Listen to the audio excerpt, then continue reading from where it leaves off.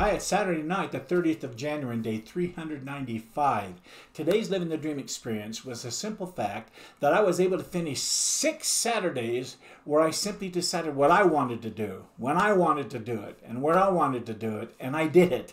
Because I don't have any boss anymore who says I can do this or I can't do that, or where I can do it and when I can do it. I have all those choices to myself now. I look in the mirror and say, Marty, what do you want to do?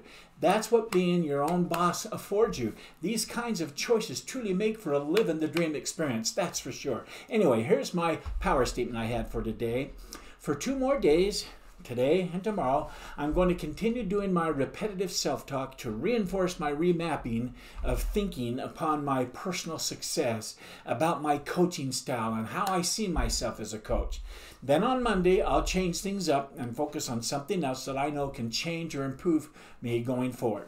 I didn't hear back from Angela again today. On Saturday, I didn't expect that. It has been an entire week now, and so I'll be reaching out to Google Ads again come Monday to get someone else to help me with the new video ad so that I can get it to go live one more time. But for today, I have a few things I still need to get done, and then I'm going to take the rest of the day off I had here in my notes. Well, let me tell you what happened. Here's my to-do list for today, right there. Wasn't good. Got those all done today. Bam! My most important task for today was to write up a script for my Bitly ringless voicemail campaign.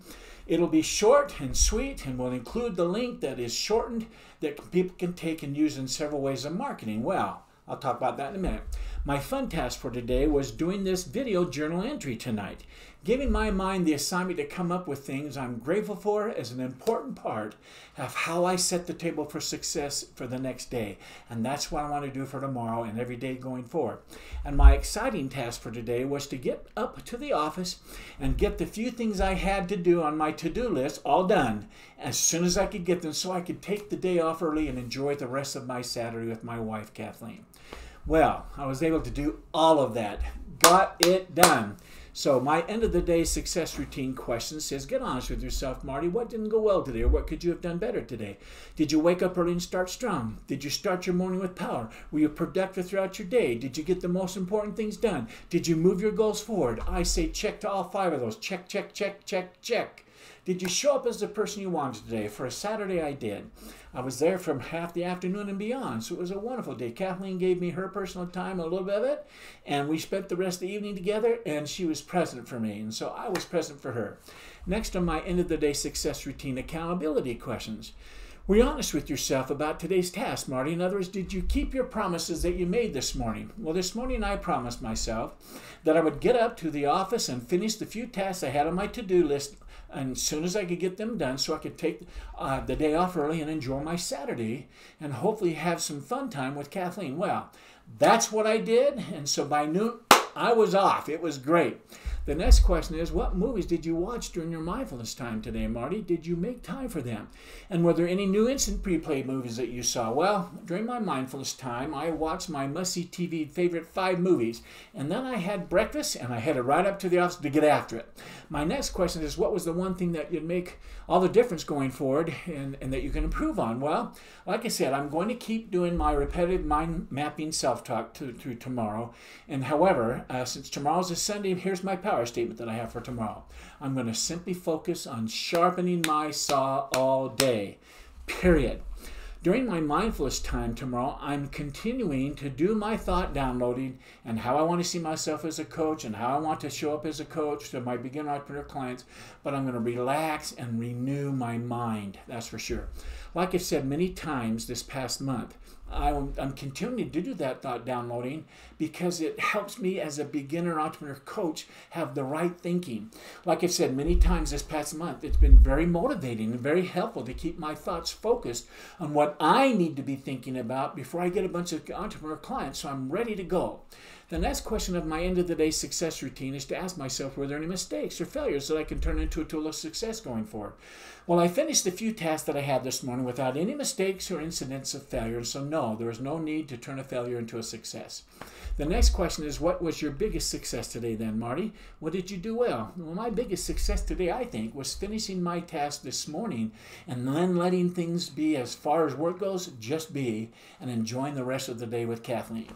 My next end-of-the-day success routine question asked me to rate my day's effort. Well, I gave today a 9. I gave it a 9 because I worked at the speed of 10 all morning so that I finished early and was able to leave work, but because I took the rest of the day off, I dinged myself a point. Okay, I want to end the day strong. Here's what I'm grateful for today. I'm grateful for the principle that says, keep your eye on the big objective, the big picture. Let me tell you what I mean by that. Too often, we're like the salesman who, after failing to win the sale, reports back to his manager by saying, yes, but I sure convinced the customer that he was wrong. In selling, the big picture, the big objective is winning the sale, not the arguments.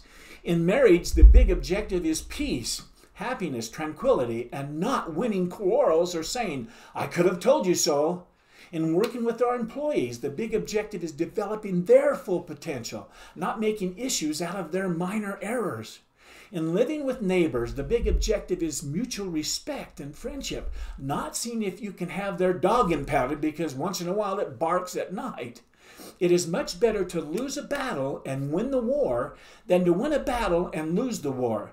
Let's resolve to keep our eyes on the big objective.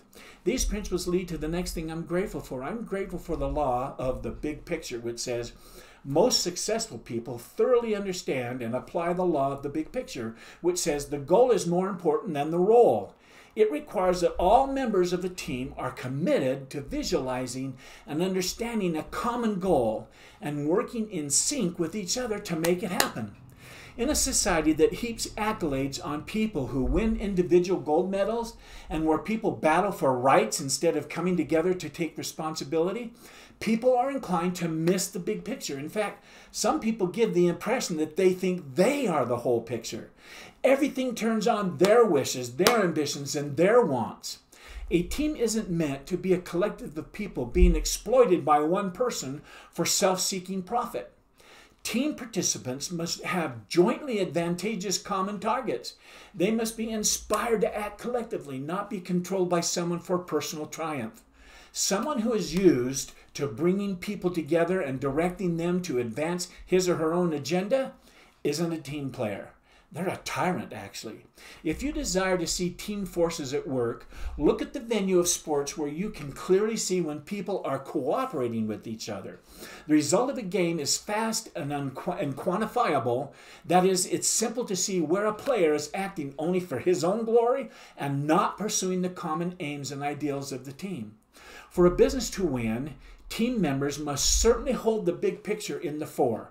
They must bear in mind that the target is more important than their part or any singular stardom they may crave. True team players say, I'll do whatever it takes to help the business win. Whether it's stocking the shelves, helping a customer, helping another team member win a sale, or making a big sale myself. That's the team spirit. This leads me to the next thing I'm grateful for. I'm grateful for Bill Belichick, who said, there's an old saying about the strength of the wolf is the pack. And I think there's a lot of truth to that. On a football team, he says, it's not the strength of the individual players, it's the strength of the unit and how they all function together, end quote. A person who forms a winning team always remembers that each individual on the team has a position to play and each position supports the big picture. Vince Lombardi, coach of the Super Bowl winning Green Bay Packers in the 1960s, said, individual commitment to a group effort, that's what makes a team work, a company work, a society work, and even a civilization to work. Leaders at the uppermost level appreciate the law of the big picture. They persistently work at holding the concept of the big picture in front of themselves and their people, and that's the kind of approach it takes to build and maintain a winning team. Often teamwork involves letting go of professional fulfillment, personal goals, or one's own fame. But the rewards are worth it. In fact, Michael Jordan said this, talent wins games for sure, but teamwork and intelligence wins championships. What a winner he is. I'm going to leave it there because I've had a lot more to share and things. I'm kind of tired and achy, and that's okay. It's been fun sharing these thoughts with you. I've got more for tomorrow night. I'll be right back here at my laptop sharing more on my thoughts for these concepts. But until then, I sincerely wish you continued success. Good night.